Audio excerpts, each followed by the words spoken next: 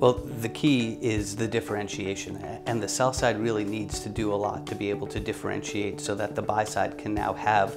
what they need in terms of an effective execution quality. And the key to that is leveraging the right technology, being able to use real-time analytics, being able to leverage microstructure expertise. And ultimately, what's old is new again. It's old-fashioned service, but it's how you're servicing that client and what tools you're bringing to bear to service that client that are really going to be the differentiator. And ultimately, those technologies are available, and they're an opportunity for people to reinvent themselves, to be able to now really bring that valued relationship back and recreate that level of trust because you're working collaboratively to do so with this new empowered technology. That combination of a human being empowered with the technology to be able to service that client effectively, to be able to do things, to create strategies together, to be able to monitor them in real time, and then to be able to analyze them afterward to see if they actually achieved the designated outcome, and then to continue to do that again.